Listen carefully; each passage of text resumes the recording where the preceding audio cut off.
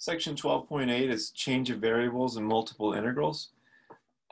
This is sort of analogous to the substitution rule or U substitution from single variable calculus, but it's kind of the opposite of it. So we'll see that as we go along here. And we've actually been doing this change of variables and multiple integrals already. Whenever we converted a rectangular integral or a rectangular coordinate integral or any double integral to polar coordinates, we were actually using a change of variables. There's actually an example in the textbook that shows that this change of variables will satisfy the same formula we have in this section can prove that this was our formula for polar integrals. So remember in polar integrals, we had a situation where x is now a function of r and theta, and we swapped out x as r cosine theta, that being the function of r and theta for x. And we did a similar thing for sine and y, because y is equal to r sine of theta. And the important thing to note here is that x is a function of r theta, y is a function of r theta. And the reason we might consider x and y being dependent on two variables r and theta, or potentially more generally u and v, is because that might bring us back to a more simple region to integrate. Typically with polar coordinates, that was because we were looking at a circular region. And if we're looking at a circular region in polar coordinates, the limits of integration will be constants, or essentially circular regions in polar coordinates are the rectangles of that region. It's another way to think about it, 0 to 2 pi, and the radius going from 0 to some other number. Now, we'd like to generalize that so we could change to any sort of coordinate system we might prefer without actually thinking too much about that coordinate system. So we'll think about general transformations T, which take a point UV in the UV plane and map it to XY in the XY plane. So some point UV is now equal to some point XY. So we can't really see the graph of such a function, but we can imagine what it does in the sketch down below. We'll have a look in just a moment. So the transformation T is really a function that takes a vector u comma v, or 2 points, two coordinates u and v, and returns x and y as another pair of coordinates. So that means that x is really a function of u and v, and y is also a function of u and v. We might sometimes denote that as x of uv and y of uv, just as we did on the previous page for r and theta. X was a function of r theta, y was a function of r theta. So down below, let's have a quick look at this, just to see this in pictures, and we'll go back for some definitions. So we're taking a region S in the UV plane, and I've drawn this one as a somewhat regular form. I've drawn it as a rectangle in the UV plane. Of course, if we're going to back to polar coordinates r and theta, that would be better drawn as a circle. Typically, we'll just go back to some rectangular coordinates. The idea is this. We like to take a region that's less regular and has complicated boundaries and thus complicated limits of integration, and convert it back to think of it in terms of just a rectangle. We can continuously transform something like this region into something like this region and make our integral a lot easier to deal with. Now, how do we do that? That's really the point of this entire section. So what we realize is that T is mapping points u and v to points x, y in this image set on the right here. So we're mapping all the points of S, the set S, the square or rectangle or whatever it is, into this less regular set in the XY coordinate system. And what we're thinking about is we initially start with an integral that's over a region like this, and then we try to find a transformation that would have gotten us there from a rectangle. And if we can do that, then we can simplify our limits of integration and maybe even simplify our problem. So T is called a transformation, or sometimes a map from UV space into XY space. And this is, again, not graphs of these functions. It's just showing the domain of T and then the codomain, or the range of this set S, or the range of T. So let's see some definitions above. So if T has continuous partial derivatives, first partials, then it's called a C1 transformation. We'll assume that unless otherwise specified, every transformation T that we look at in this section will be a C1 transformation, meaning it has continuous partial derivatives. Transformation T is a function from a subset of R2 to a subset of R2. It's exactly what we're seeing in the picture down below. We've got S is mapping to that less regular region in the XY plane. From R2 to R2, we see subsets of R2 to subsets of R2. The image of the point X1, Y1, X1, Y1 is the image of the point U1, V1. In other words, wherever U1, V1 maps to under T, that's its image. So I've got that terminology in place. A function T or transformation T is said to be one-to-one if no two points have the same image. In other words, if UV maps to XY and there's no other point in S that maps to XY. So each point maps to its own point in the image set. And we call the image of the set S, which is the image of all the points in S, we call that the image of S. Right? That is the set of all points in S for which T maps to. Or it's the set of all images of the points in S under T. Okay, so if this were S on the left here, and T of every point in S was in fact equal to this irregular set on the right, then that would be the image of S. It would we'll sometimes denote that as T of S, something like that.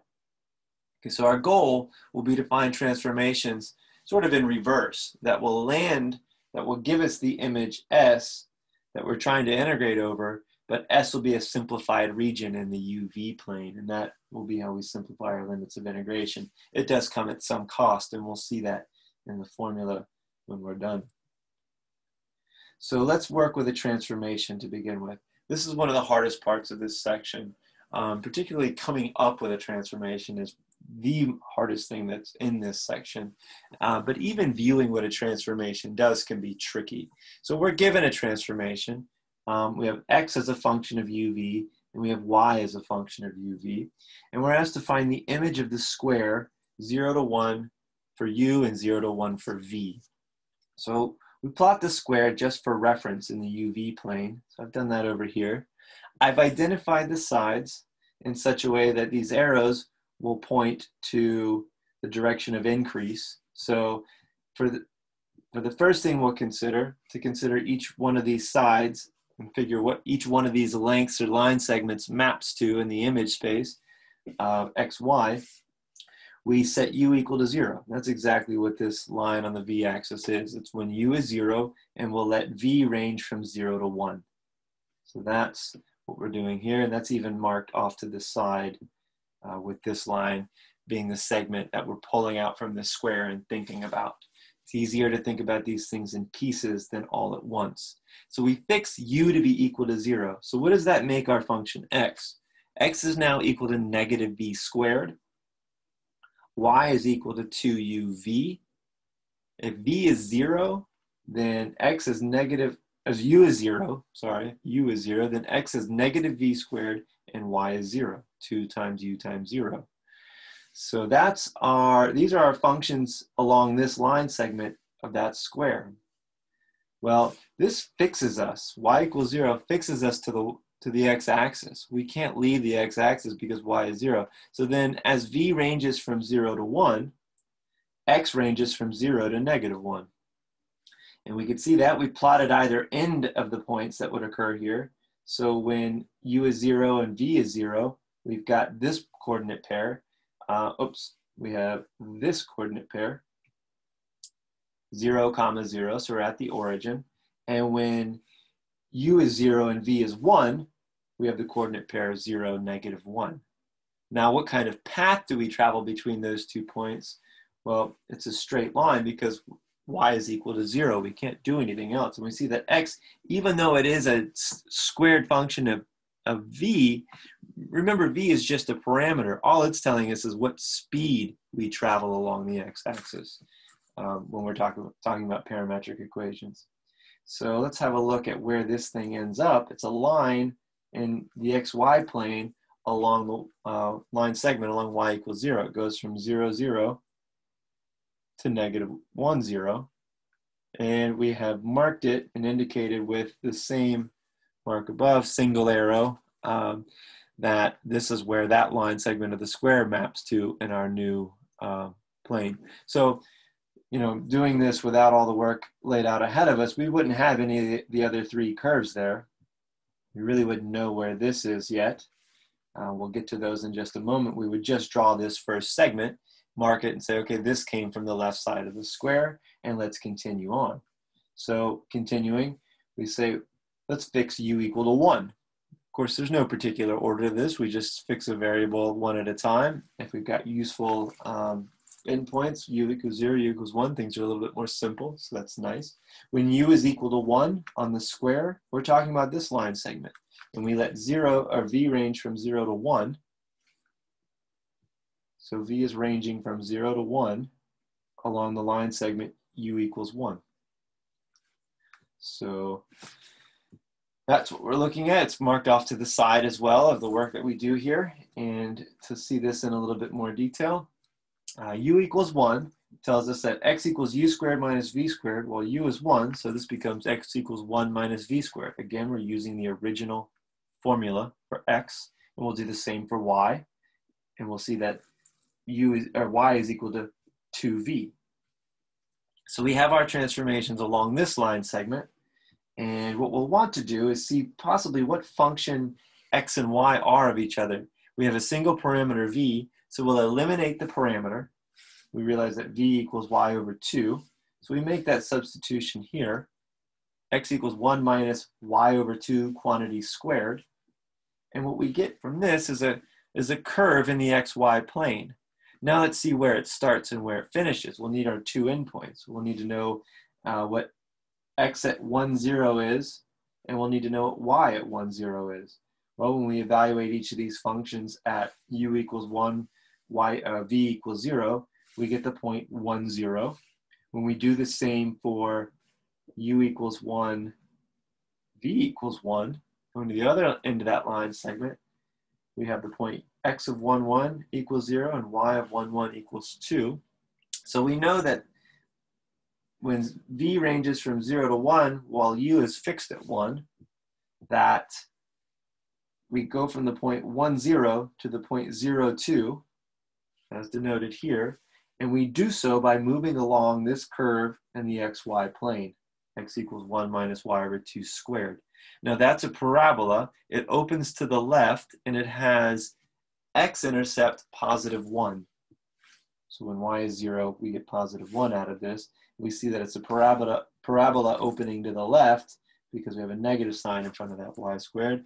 It's also opening sideways because it's x equals y squared versus, or x equals something y squared versus y equals something x squared. So it's opening sideways. Lastly, at the point 0, 2, well, we know that this thing's going to intersect the point 0, 2. If we weren't sure about that, we could plug in x equals 0 to this, solve for y, we'd realize that we get 2 for y in that case. So that gives us then, and we were dealing with this line segment in the original square, the right side, and that actually yields this curve. So that's the second thing we would have drawn. We wouldn't have the other side of that other similar parabolic arc or the line segment on the positive x-axis at this point. But we keep piecing this thing together. So that was that portion of the square, what it maps to, and we continue onward. And now we've fixed u twice, so we should fix v twice. There are two places where v is fixed, right? It's constant on horizontal lines, and that'll be this one and then the one below it. So it looks like we'll do the bottom one first, over here to the work that we see here. Again, the order doesn't really matter, but we're going to work on that bottom one as identified by that sort of diode symbol with an open triangle instead of a colored in triangle. And u ranges from 0 to 1 in this case, and v is fixed at 0 for it to be on the u-axis. Okay, and we find our new equations for x and y based on the fact that v is fixed. So x is u squared, and again, y is 0. This means that we're going to be stuck on the x-axis if y is equal to 0, and u will range, well, it looks like positively as we go from 0 to 1. But we could check our endpoints to see where we should start and stop.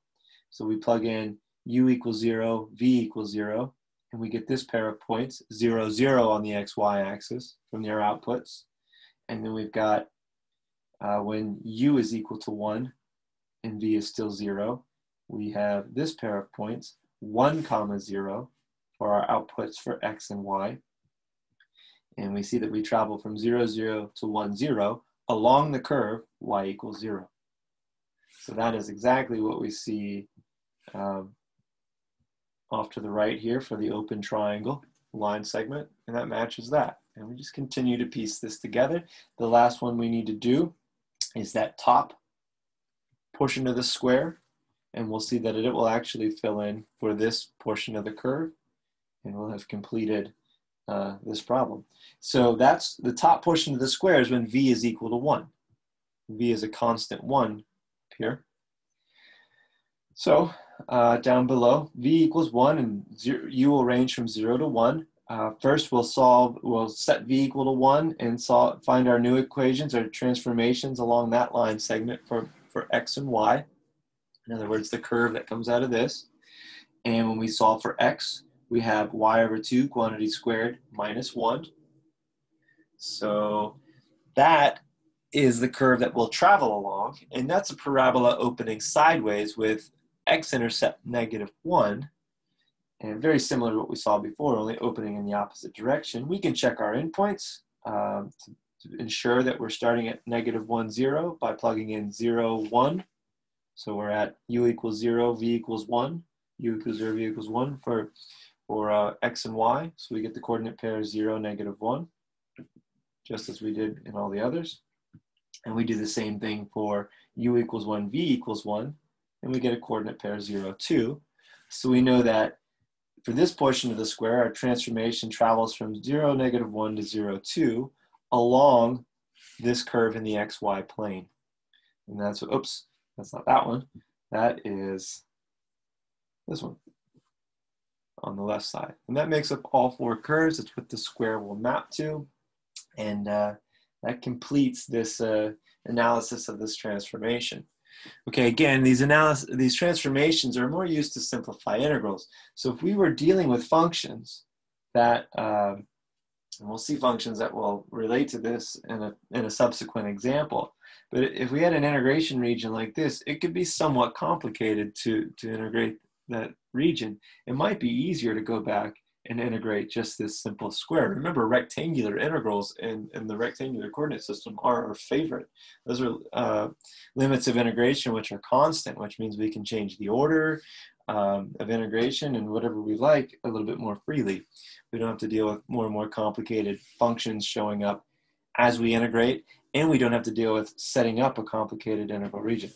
Now, the difficult part is seeing what this transformation would have been. That's hard. It's hard to come up with this on its own. We'll only have 1 or 2 examples like that in all of the exercises. In most cases, studying math and physics and engineering, a common change of variables will be known ahead of time, and students can just use that. So let's have a look at how we're going to integrate these things. So our first task is to figure out what the transformation does to our coordinate systems. And ultimately, before we get to the integral, we want to know what our area is going to be of our image under T. So we're going to take a small rectangle in UV coordinates. It's going to have a lower left endpoint U0, V0, and its dimensions are delta U, delta V. And we would know that the volume of such a thing, the volume, or delta V, of this rectangular region is delta U times delta V. Now, of course, as we take our, as the limit goes to infinity, as deltas become Ds, and we have these infinitesimal dimensions of these things. We'll see that later on, but we've got a lot of work to do before we get there. But we want to know, because we're going to transform S to T of S under this C1 transformation, or this continuous transformation, we want to know what it looks like. So down below, I've sketched, a reasonable idea of what it could look like. And that is this more general region. We're taking something that looks like a a flat rectangle in the plane, which is nice, and we're going to a more general surface, right? That's this T of S surface right here. That's a sort of a general image of what T could be doing to this rectangle. It could be warping it, bending it. This flat sheet could be given some more contours to it than it would otherwise have. And now it's our job to use information about this transformation to see what that's going to do to finding the area of this image. Because if we can do that, then we can integrate over our T of S region correctly. So in other words, what is delta A for this blue region T of S for our image set? Okay, so in that order, we'll think about what our image is of the point U naught V naught, just to start there, and that's we'll just assume it lands at the lower left. It's just for ease of drawing it, but it could be at any other corner, but at some point on the border or on the boundary of this set. So we know that we can find the derivative in the direction U and in the direction V in this space, and we're realizing, and we're calling our transformation R of UV, and it's equal to its components. X is G of UV and Y is H of UV. So in other words, to get our XY coordinates, we run U and V through this function and this function for X and Y respectively. That makes up a vector function R of UV. We take its partial derivative, or its derivative in the direction of U, and we end up with what we have here. And we know in drawings, and we'll do the same thing for V, R sub V, the partial derivative with respect to V, or the gradient with respect to V. And we have these two vectors from that. These are the vectors that are tangent to the point U naught V naught, or T of U naught V naught in XY space. This is in the XY plane, or space, or however you want to think about it. And they're giving us some reasonable approximation of the secant vectors to this. Now these secant vectors, A, are just from one point, one side of this, this transformation image, and then to the other. Okay, just the secant line along each of these curves that that R sub U and R sub V are giving the partial derivatives of, or the tangent vectors to. And we know that R sub U and R sub V are related to A and B respectively, because the tangent lines are related to the secant lines by an approximation. We'll see that on the next page, as well as this picture again. And well, we've denoted what the secant lines are. A is change in U from U naught, holding V naught fixed in both cases, minus where we were. We're vectorizing each of these two points. So let's have a look at what that is. U naught plus delta U is this point right here, and this is our, yeah, and our R of U naught V naught is this point, the image of it, and R of U naught plus delta U comma V naught is this point. Okay, so this coincides with this, and this coincides with this. And we do the same thing for V. But with this relation, what we know is that the derivative in the direction U is given by this, or the partial derivative with respect to U is given by this. And we can, this is actually a partial derivative with respect to U, not a directional derivative. We can eliminate the limit and put a wavy equal sign, or an approximation here, and multiply both sides by delta U once we've done so. So we end up with R sub U, the partial derivative of R with respect to U, times delta U is equal to this secant line. So now we're able to talk about what this secant line is as an approximation. It's approximately delta U, R sub U.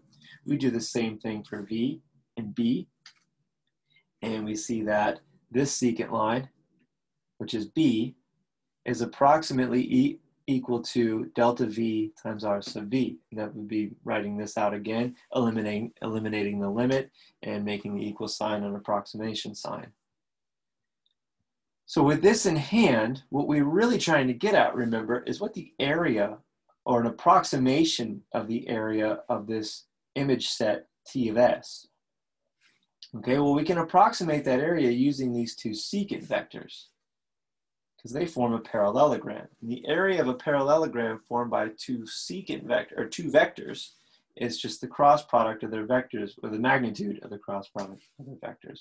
And that's given below. If this is A and this is B approximately, then the approximate area will be the magnitude of the cross product of those two vectors.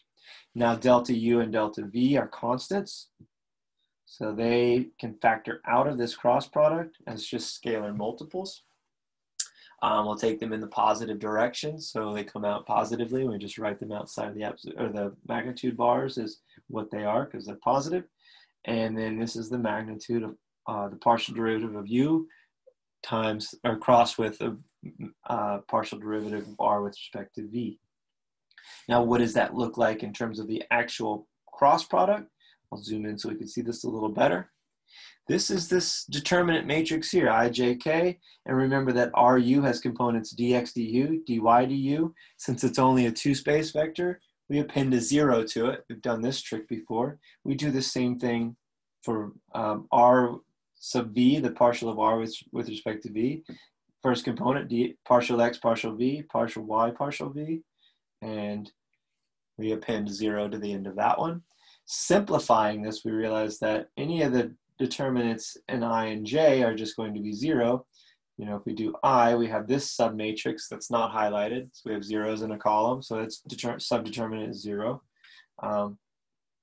This one also has zeros in a column, so it's also 0. So the only thing we're left with doing a cofactor expansion along the first row is this. You could also confirm that this is the case by doing the diagonal method for 3 by 3 too. But we have this 2 by 2 determinant of our partial derivatives.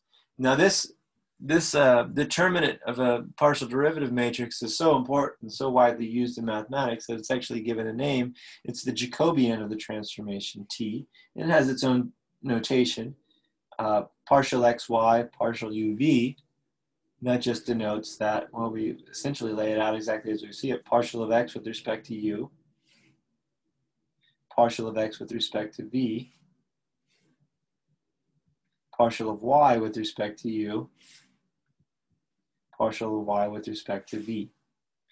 And if we carry out that actual 2 by 2 determinant, remember that it's this multiple minus this multiple, and we have exactly what we see to the right.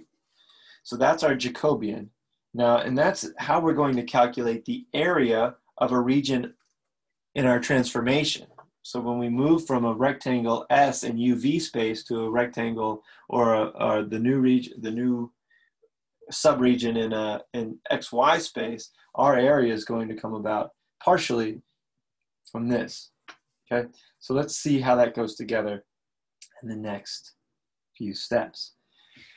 So yeah, taking what we had previously, remember that we're approximating the area of this delta A area as roughly it was, well, it was approximated by RU cross RV times delta U, delta V. That's what we had as one of our last lines on the previous page before the theorem.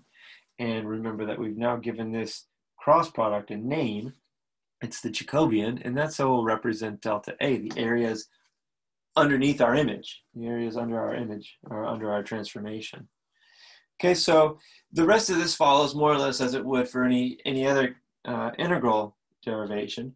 We don't have all the full steps. This takes quite a bit of machinery to actually fully prove this. This is just a sketch of how these things would go.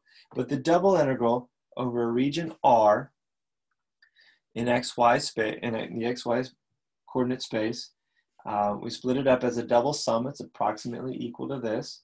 Now we change out our variables x and y for functions of u and v. That's our change of coordinate situation. And we'll swap out delta A for what delta A is from above. And we get the following. We have a function of g as a function of u and v, and h as a function of u and v, replacing x and y respectively. And then our area in our new space is the Jacobian times delta U delta V. Okay, so the area has been put together. That was the harder thing to do. The rest of this has just been a conversion of coordinates here and here from xy to the UV space. And also note that we evaluate the Jacobian at the point UIVJ for all of our little subrectangles. Of course, we split our region S into subrectangles Sij, as usual, and they're mapping to subregions Rij in the xy plane. And coming up with their area, we're using the evaluation of the Jacobian at Uij, or UIVJ, and delta U delta V. So taking the limit as n goes to infinity, m and n go to infinity up here, and shrinking those subrectangles. And again, this is not a thorough proof of this. We realize that we would arrive at this double integral as follows. So our variables are changed in terms of u and v as functions of x, or as outputs for x and y respectively. And the Jacobian matrix will be a function of u and v, we'll see in the future, and that effectively changes a matrix in xy coordinates, or sorry, an integral in xy coordinates to one in uv coordinates. We're just required to put that multiple of the Jacobian matrix in there. Jacobian, it's not a matrix, it's a determinant. I'm calling it a matrix. It's set up as a matrix, and then we take its determinant. We'll just call it the Jacobian. So that's the cost it comes at. If you don't have the transformation t to begin with, then it could be some work and effort to come up with this transformation. But oftentimes, in most of the problems we'll see, it's given to us, so we don't have to do that extra work. Now, in the next video, we'll do some examples involving this Jacobian matrix, seeing how useful these change of coordinates can be. So that'll be video 2.